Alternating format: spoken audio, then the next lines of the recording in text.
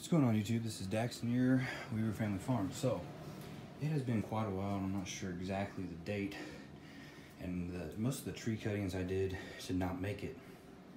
I'm pretty excited because I just came in here, and these lights had actually been off for a few days. I hadn't been in here. I pulled one of these cuttings out, and I was like, oh my gosh, there's a lot of pressure. I'm so excited. Look at those roots.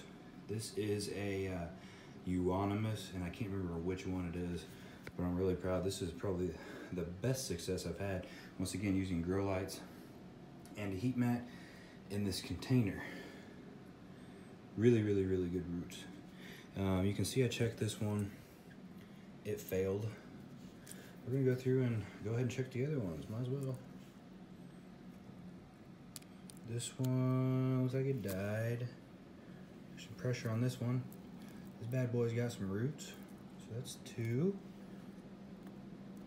There's a little bit of pressure here. We got roots here. That's so exciting. That one looks like it rotted, unfortunately.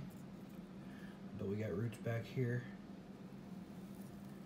Oh yeah, nice.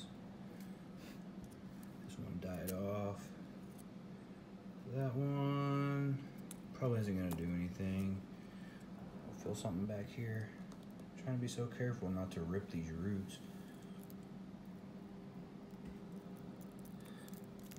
Little roots there.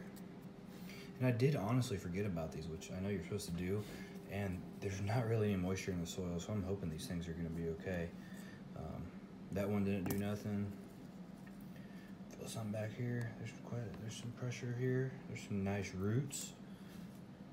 And there's gonna be a little bit of roots there. Right off the soil.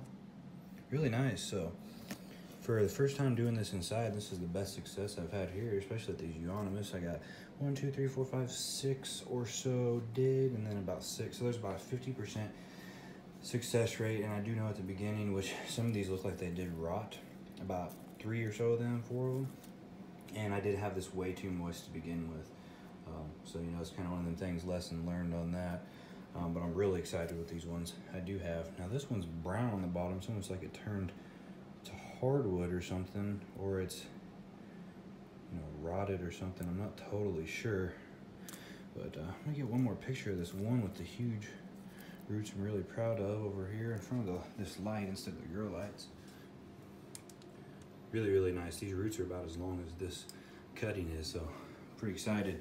So I'll go and I'm gonna get these little dudes potted up in something upstairs so we can get some nice natural sunlight and I can keep a better eye on them. But that's the update video for rooting some cuttings in the basement inside, and it is the end of November, and I started these, I want to say like the beginning of October, but I can't remember. It's been quite a while.